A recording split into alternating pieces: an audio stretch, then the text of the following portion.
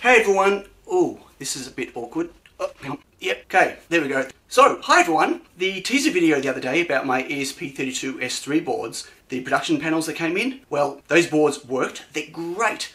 So I now have Pro S3, Feather S3 and Tiny S3 production boards. Today, I'm going to actually show you the finished product. I made some changes, as I mentioned.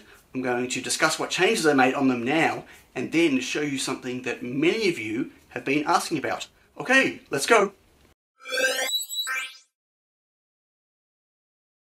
There were some changes to the boards since I first showcased them, from minor to quite extensive. With the Tiny S3, it was just a pin reshuffle. I've broken out different pins and of course kept them fully compatible with the Pro S3 and the Tiny Pico, so all the compatibility is still there, but you get a lot more ADC1 pins broken out than you had before, and that was really all that happened on the Tiny S3. But the Pro S3 and the Feather S3 had a bit of a feature change. The Pro S3 got a second LDO. I mentioned I wasn't putting a second LDO on any of my boards because I couldn't get any, but I got some. So the Pro S3 now has two LDOs. The stemmer connector is connected to LDO 1, and LDO 2 is both user settable via an I/O, but also auto shuts down in deep sleep mode. The RGB LED is connected to the second LDO, and you've got the second LDO as a pin broken out over here, which means you can power devices from the second LDO and have them automatically shut down in deep sleep. The Feather S3 also gets its second LDO back, just like I had on the Feather S2, but with some changes. What I did is added a second stemmer connector. So you've got the horizontal connector over here, that's on LDO 1, and the second one is on LDO 2. So you can now connect your I2C devices via the stemmer connector on either port. This one will always be on, and this one will auto shut down when it goes into deep sleep, or you can shut it down via a GPIO. Now, I didn't do that on the Pro S3 because there's no room. Look at it, it is packed in. Totally packed in. There's just no place for a second stemmer connector. Sorry folks. So they're the changes, and they're pretty significant. They took a rejigging of all the components on the board and rerouting. It was a lot of fun, not really, but they're done and they're validated and they're working great. So all the cool features of the Feather S2 are back in the Feather S3 plus more. Now, one of the questions I get a lot about my S3 boards is, what's the deep sleep current like? How low does it go in deep sleep? Well, I think it's finally time I showed you how well these do in deep sleep. Okay, here are two Tiny S3s. They're identical. They're both my P4 revision, which is my final production revision. And the only difference between them is this one's got CircuitPython on it, this one has got MicroPython on it. This has my default code that when you plug it in, it does the UF2 boot stuff, and then it just cycles RGB LED, where this one over here has nothing on it except for some deep sleep code, which you can't see anything happening. It does actually have MicroPython on it, and I will show you this code running, and we'll measure it on a Power Profiler Kit version 2. So let's get that ready. Okay, so here's the board, as we just saw. It's running MicroPython. You can't really see it's doing anything. The first thing I'm going to do is disconnect it, because we're going to profile it and it's going to be via the battery, so we don't want the 5 volts connected. The code that is currently running is just this bit of code here. So it's importing deep sleep from machine and sleep from time. It prints an awake message, which we won't get to see. Obviously it's running off battery, there's no serial output. It'll stay awake for 5 seconds, then it'll print sleeping, and then it'll go to sleep for 5 seconds. Now this deep sleep command in MicroPython uses milliseconds. We have to pass it 5,000. It'd be really good if maybe it had a command like that. It's a little confusing maybe compared to sleep. Sleep has a milliseconds option, but anyway.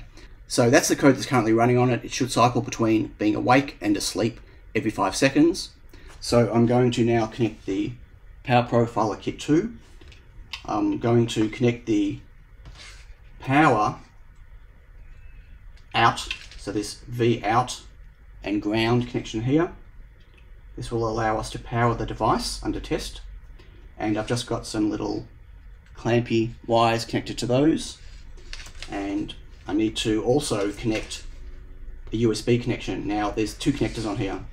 There's the USB data and power, and then there's the USB power only. If we do power only, we can power the device, but we can't get any data back. So we want to plug this into, it's a micro B, plug it into the data power. And as you can see, it lights up green, which is kind of silly because it's not connected. Green means not connected. Weird. And then what I'm going to do is connect the ground first to the ground pin, and the power second to the VBAT pin, because it was simulating a battery. Okay, so we'll put that just there, maybe, if it'll stay, and I'll have that a little bit on screen so you'll be able to see what that's doing activity-wise. So I'm going to open up the power profiler. Let's click open,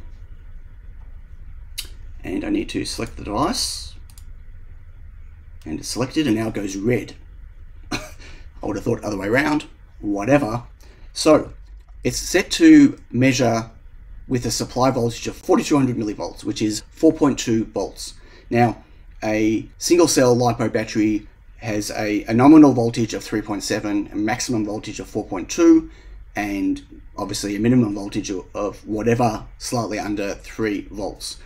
The reason I'm measuring this at 4.2 volts is because the higher the battery voltage, the higher the deep sleep current.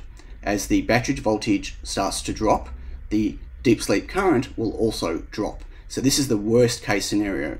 Whatever readings we get now is the highest the deep sleep current will ever be. So what I need to do is enable the power and then start recording. As soon as I enable the power, it's going to boot. Click start, and it should be waking up, which it is. You can see it's around 35 milliamps, and then it drops down. It's currently in its sleep state. You can see it wake up. You can let this run through a few times.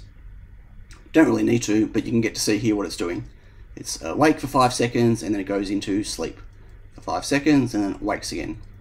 So I'm going to let it go a bit further back into the sleep, and click stop, and I'm going to turn the power off. Now what I can do is, holding shift, I can click and drag, and it's going to give me an average and a max. And look at that. Maximum of 27.71 microamps with an average of 27.29 microamps. That's pretty cool. So what's if we measure again, and let's take it all the way down to 3.3 volts. So that'll be 3300 millivolts. I'm going to start at output again and start recording. So it should boot. We're back up to our approximate 35 milliamps, and we drop down again. So this time I'll just stop it, and I'll show you straight away what it is. I'm going to shift click and drag, and we're down to 24.36 max with a 24.29 average. That is insane. So for those that wanted to know what the deep sleep current was like on the Tiny S3, you now know. Now, what about the other boards? Well, they're identical. The low power circuitry on all 3 boards, the Tiny S3, the Pro S3, and the Feather S3, are all identical, and they all measure in within a 0.1 microamp difference, exactly the same. So you can get the same results on all 3 of my boards. So there you go, deep sleep current.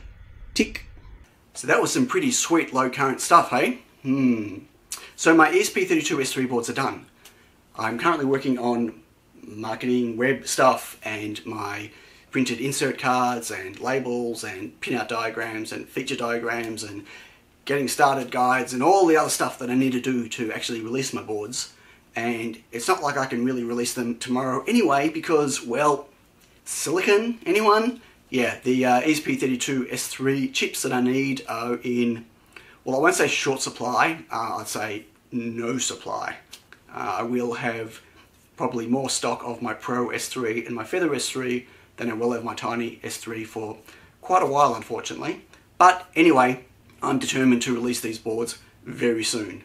I'm putting a lot of hours into getting all this stuff finished and ready so I can actually release something.